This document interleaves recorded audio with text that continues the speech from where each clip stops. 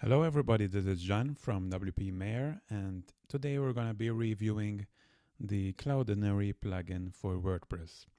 Now, Cloudinary is actually a service for image management in WordPress and even in other web and mobile applications. So we've got this website that we're seeing right now, which is the Cloudinary official website, where we'll find things like the features, documentation, pricing, and everything else. While on the WordPress plugin repository, you'll find the Cloudinary plugin. So this plugin is actually interface between your WordPress website and the Cloudinary cloud-based service. Now, the first thing you should ask is obviously, why should you use an image management service? So the first thing to know is that using such a service will enable you to produce tons of image manipulations and effects, and we'll see these in a minute when I walk you through the plugin. Secondly, you can also upload the images to cloud-based storage, thus freeing your server from the space needed to host the images. Also, due to the fact that Cloudinary images are served through a CDN, you also get better loading times for your users. So let's take a look at how you can actually sign up to Cloudinary and start using this service. So obviously the first thing to do is to install the plugin from here. I assume you all know how to install the plugin. Then we head over to cloudinary.com and you have the free sign up button right here. So all you have to do is fill in your name, email, password, select the country, and the site name or company, which is optional. Create an account and you receive the details via email. Now, in that email, you'll also get the Cloudinary URL, which you have to paste here. And this is basically what makes the link between your site and your Cloudinary account. Right, so once we've got the plugin installed and connected to your Cloudinary account, it's time to start using the media library. The uploading of files works exactly the same as the default media uploader for WordPress. And once you've got your files uploaded and into the Cloudinary system, you can then start editing them. Let's take an example from here. So the very first operation I will try is resizing the image, something very, very common with all our image manipulation needs. So I've adjusted the width, and as you've seen, the height adjusted accordingly. And then I hit the refresh view to see my resized image. You can also change the corner radius. So you've got these radiuses here. And we can also rotate the image. Quite good, don't you think? You can also apply effects. These are similar to what you find in image manipulation programs such as Photoshop. So we've got lots and lots of types of effects you can try here. For example, pixelate faces. Oh, this is very interesting. For example, this can be very useful when uploading images of people which you want to protect the identity of. So for privacy purposes, it will be very good to have this activated. And this is something that would take a lot of time to do if you had to use Photoshop or other programs before uploading into WordPress. But here, you just apply the effect pixelate faces, and Cloudinary will actually identify the faces of the people in your photo and blur their faces. There's also some more options which we can explore. We can add a border, change the background, and you can also change the format. So from JPEG I could change to PNG. This could have an effect on the loading speed of your images, since you don't always have an optimized image with regards to the format. The formats can quite drastically change the file size. For example, an image stored as PNG usually is bigger than JPEG if it is a photo of somebody or some scene, whereas if it's a logo with flat colors, it's usually better to have it stored as GIF or PNG rather than JPEG. You can also set the quality of that format.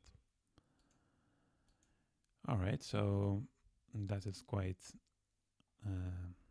a transformed image we have compared to the original. And the nice thing is you can also chain other transformations. So we can set something else. Let's say grayscale. So these are basically sets of transformations. And you could, of course, remove one transformation while keeping the other. So that's the nice thing about grouping and chaining transformations. You can also finally add an overlay image or even a watermark, and that goes over the image itself or under if you select the underlay layer mode. Alright, so as you can see, there's lots of operations which can be done, and you can change your images in any way you imagine. And this is actually the URL of the resulting image. So if I had to open this URL in a new tab, this is our image, which you can share, or you can obviously use it in your posts or pages. Now we can go back to our media library, and we can actually create a page in which we use that image. So the thing which might not be very easy to understand in the beginning is that Cloudinary does not store the different versions of the images. Say, if I rotate it like this, Cloudinary won't store this rotated image. It will still store the original image which we uploaded, but through the URL you can see some parameters have changed, and that is the purpose of these changes is to go through the Cloudinary API, and the API will then take those variables and apply the rotation on the servers of Cloudinary, thus then serving the resultant image.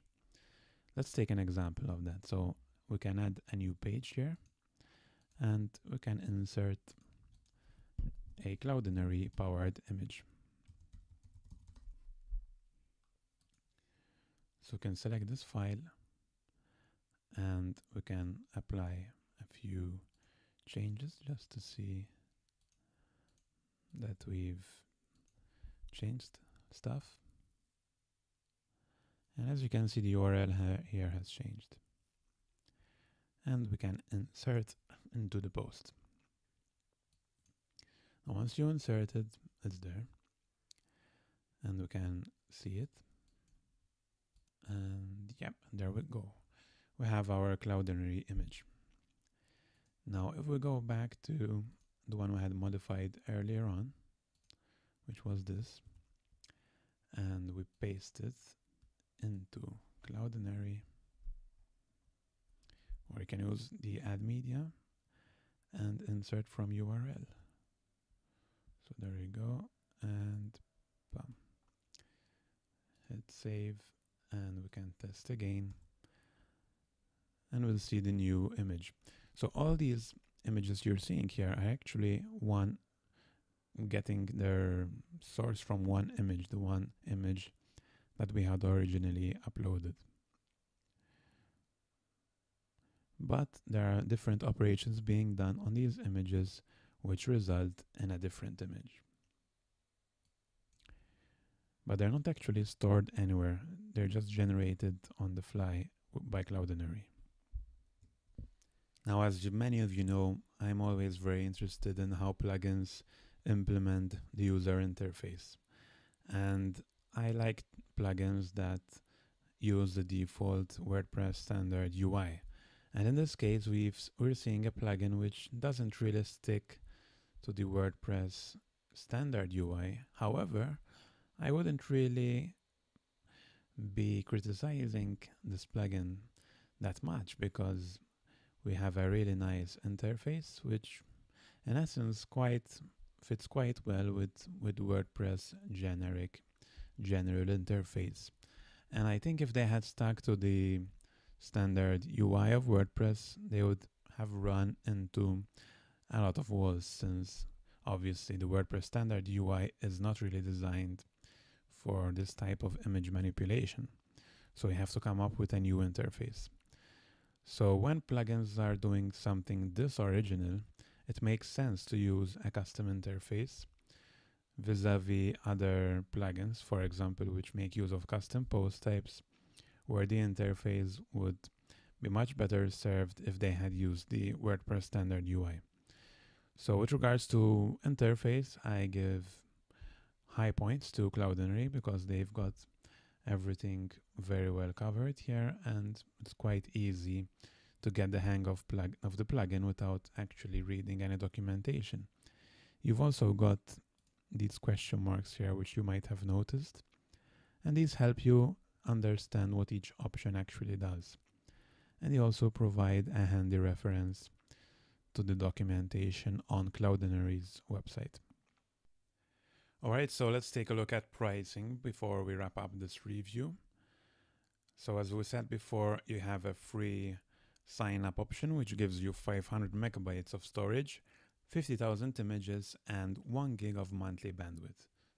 Now this is it's a very generous offer in my opinion, although most blogs which have a number of posts or visitors will eventually outgrow this plan. So they're gonna be moving to the 39 per month basic plan at least, which gives you 10 gigabytes of storage, 1 million images, and 40 gigabytes of bandwidth.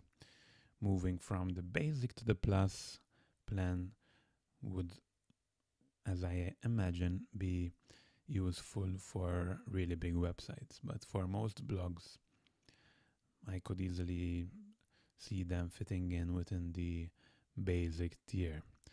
With monthly, this is the price per month, the one we're seeing now.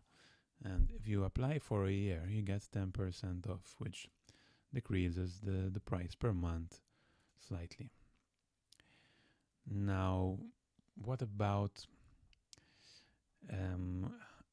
how worth buying this plugin, this service is?